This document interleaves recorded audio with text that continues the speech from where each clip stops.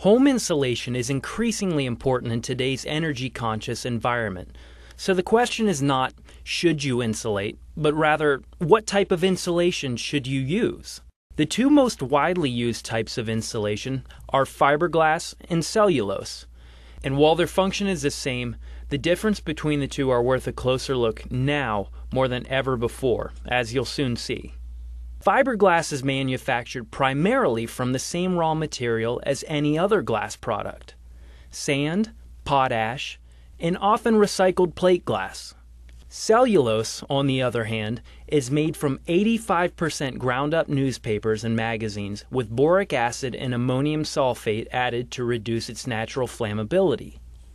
Fiberglass maintains its R value over time and doesn't retain moisture.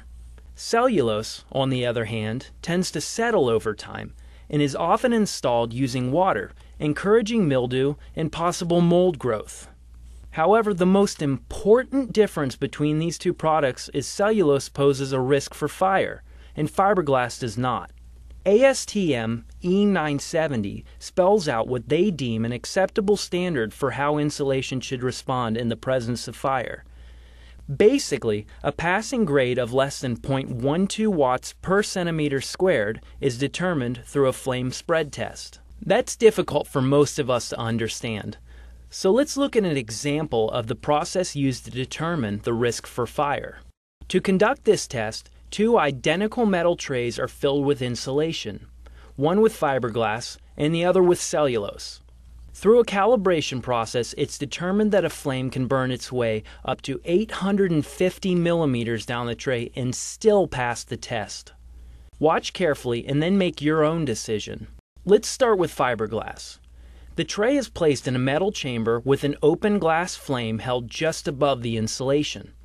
A timer is started and the chamber is preheated for 2 minutes. Then the flame is lowered directly onto the insulation and allowed to stay there for another 2 minutes. The flame is raised and the fiberglass sample is removed. You can see that no combustion took place, except for a very slight color lightening directly under the flame.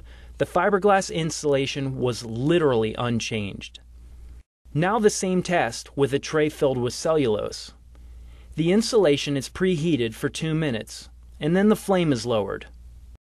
Immediately a plume of fire appears and travels quickly down the insulation. 2 minutes later the tray is removed. Almost the entire surface of the cellulose is still smoldering and the insulation is charred. If we place the two test trays side by side, the difference is even more dramatic. The fiberglass shows almost no change, but the cellulose is black from the flame and smoking. Here's the most remarkable result. As you can see, the flame has traveled down the cellulose-filled tray 800 millimeters. Believe it or not, this is still a passing performance. Despite the fact the majority of the cellulose was blackened and was smoking, it still passes the current ASTM standard.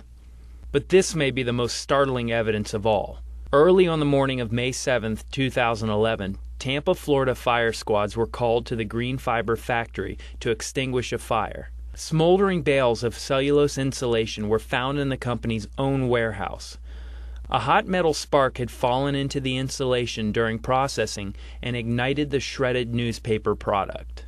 If cellulose can catch fire right in the factory when the chemicals are fresh, what could happen months or years from now when the product begins to deteriorate? After learning about the dramatic results of this test and the cellulose factory fire, the question becomes, what type of insulation do you want in your home? Or if you're a contractor or builder, what type of insulation would you install in a customer's home?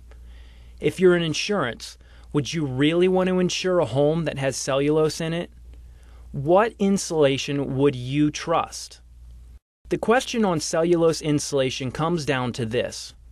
Where there's smoke, there most likely is fire. Is it really worth the risk?